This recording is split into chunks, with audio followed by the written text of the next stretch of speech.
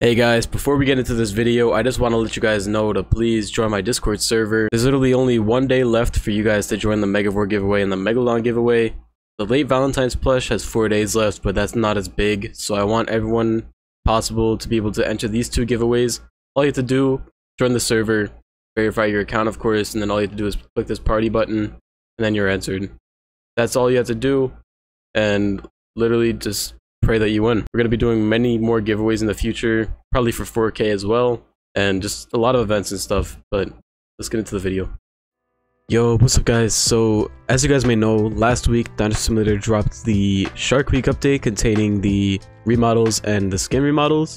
So, a lot of people have been wondering what skins will be good for PvP, and what skins are just there to look good. So, today, I set up a little tiny event just to do PvP among my viewers, and we'll see which shark is the best, excluding the skins of course. So we have Jeffy here helping us today, so greatly appreciate his help. So the first round we're going to be doing is Kratox Arena versus Squally Corax. So, you know, just the basic two sharks, we're going to see which one comes out on top. So if you guys remember, Kratox Arena is the shark that has the really good animations, and most of the time that spells downplay for the shark itself, because the ones that look good usually aren't that good in PvP. But will that change today? We'll have to check. Stay tuned. So actually, before we get into the fighting, I'm gonna just check out their base stats and compare them to each other, excluding like the range and stuff. So Kratox Arena, 110 damage, 1615 health, 15 armor, 4 speed, 1.2 attack rate, 2 bleed, and 150... I don't know what this is. Is this DNA given or something? I don't know. But those are the Kratoxy stats. Then we have Squally. 105 damage, 1160 health, 21 armor, 3 speed, which is obviously inaccurate, 0.7 attack rate, 2 bleed, and 150 whatever that is. But as you guys know, Squally is pretty good with range and especially bleed. So we're gonna have to see which one comes out on top here. Alright, so we got Jeffy here. He's a Squally Corax. Gotta ask him if he's ready, and then we'll start the PvP. So this is PvP to yellow, so obviously if you guys go to red, I'm assuming both sides might bleed out. Alright, 3, 2, 1, go. So I have not tested out the PvP abilities of either of these sharks, so we're gonna have to see which one is better. And okay, the first hits have been landed. Does a crap ton of bleed. Oh. Okay. Now remember, Kratox does have more HP in the long run.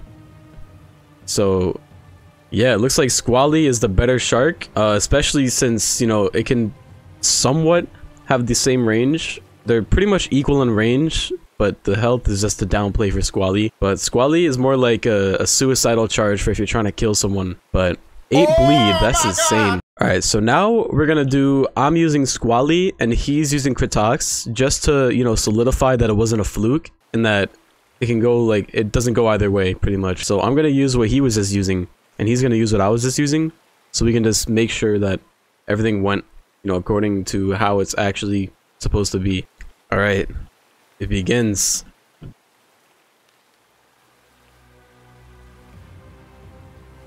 So I do think it has more range. So yeah, it does. So Squally definitely wins if you're smart, which I just took a hit. But if you can play your range, which I need to establish. Oh shoot, he just got another bite. But we pretty much do the same amount of bleed. So that's what's kind of scary in this situation. Oh wow. Damn. Yeah, so Squally can come out on top, especially if you utilize the bleed to your advantage. Squally definitely has more range. That's what I was talking about. So if you use it correctly, Squally comes out on top over Kratox Arena, which is pretty insane comparing the health difference or whatever. Alright, so next, I'm gonna be the land shark skin that dropped for Concavinator. If you guys didn't know, this is what it looks like. So apparently, oh crap. Stupid. Alright, he's here. We got it ready. 3, 2, 1, go. So one thing you have to utilize here is range, because if you take all the bleed that Kratox is going to be applying, and then you don't take care of your health, you are going to lose. Which, I don't know if he knows the range here yet, but... Uh-oh. Nah, this doesn't look like Critox is, or Gaming is gonna be able to come out on top here.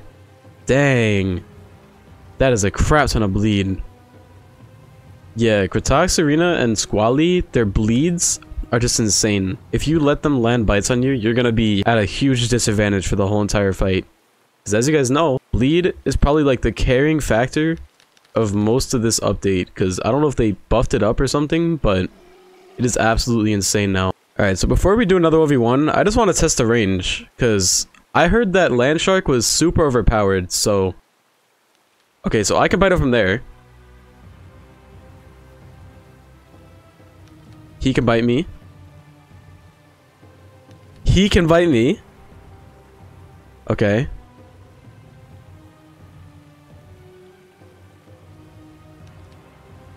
Okay, so Landshark does outrange Critox Arena, but the one disadvantage, I think Critox is a little bit faster in water, and plus, you're also sliding in the water, so it's a little bit harder to get where you want to be. So yeah. Alright, so we're gonna do round 2, but once again, it is kind of hard to 1v1 in water, so maybe they were talking about on land it's overpowered? Because honestly, I could just face tank him here, and I'll probably be fine realistically.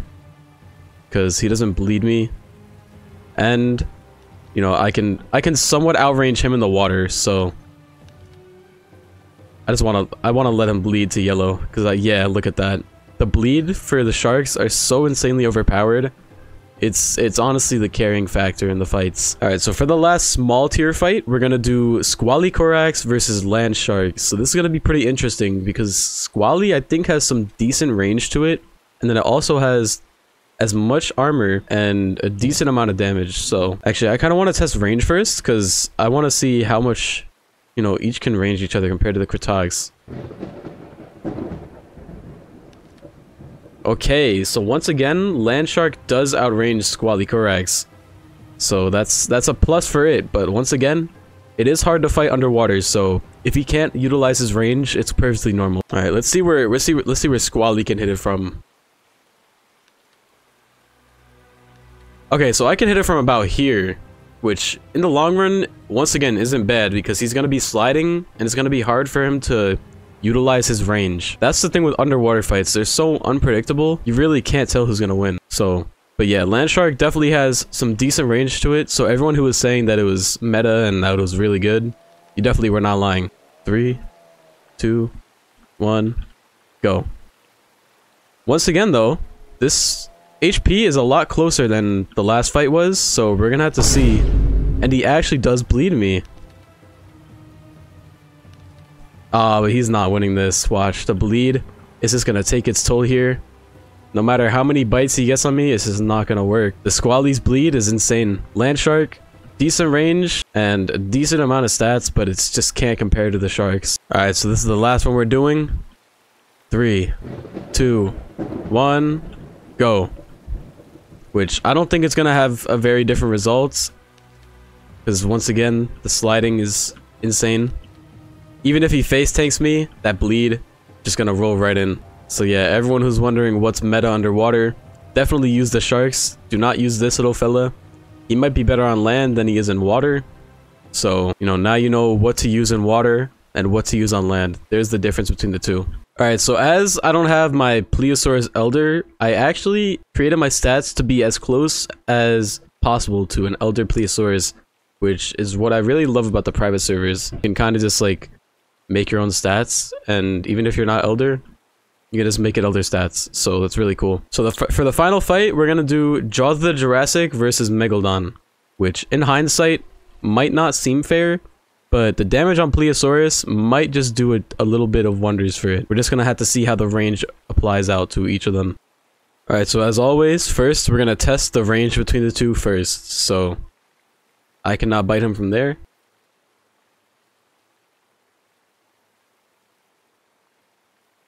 It's getting pretty close here.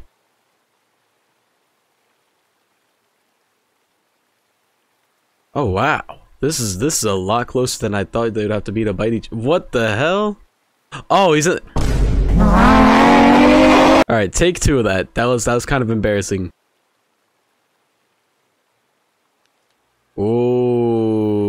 this is kind of scary. How close do I have to be to bite him? Oh, this is not looking good for Plesiosaurus. Oh wow, this is terrible. This is trash. All right, 3, 2, 1, go. I don't think Plesiosaurus is gonna come out on top. The health difference is too crazy in this scenario. Plus, he bleeds me. Oh, this is not good. Yeah, no way, no way. Jeez, 5 bleed as well. Wow, yeah, Plesiosaurus. I thought I was gonna be able to have a slight chance if it had some decent range, but that just shows me all in one fight what I needed to know. Yeah. I could only drop him to about 500 health down, and that just kind of spelt out the fight. That's really it. I don't even need to do a second fight. I don't know, man. I mean, I thought this skin would be somewhat decent for PvP, but it turns out it does not stand a chance. I don't know. I thought Plesiosaurus would have somewhat of a chance against the Megalodon, but listen, you learn and you move on, so who knows. Yeah, you definitely could. He just said you could face take with a Meg. You definitely could, but that's gonna be it for this video. We tested pretty much everything that was included with the new Shark Week update, if you're excluding trading, of course, because how yeah, let's test the trading PvP. But that's pretty much everything, and now you guys know what is the best sharks to use. So definitely use Meg and either of the sharks for the water. If you want to go on land, you could definitely use land shark because it looked like it had some pretty good range to it. But that's the video. Thank you guys for watching. See you guys in the next one. Peace.